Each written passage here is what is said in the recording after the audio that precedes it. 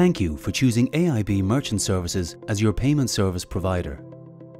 In this video, we'll be looking at performing a refund. To perform a refund on a Clover Mini or mobile, you must have administration access or sufficient privileges. Choose the Orders app on screen.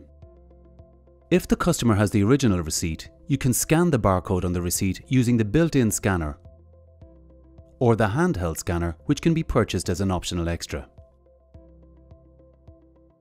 You can then select the amount to be refunded. Choose the Exchange Refund option from the next screen.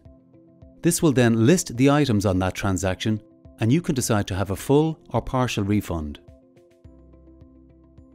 If the original transaction was processed on a card, the money will refund automatically without the card being present.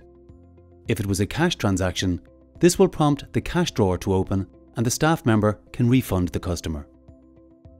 The transaction status will then change from paid to refunded or partially refunded, depending on the circumstances.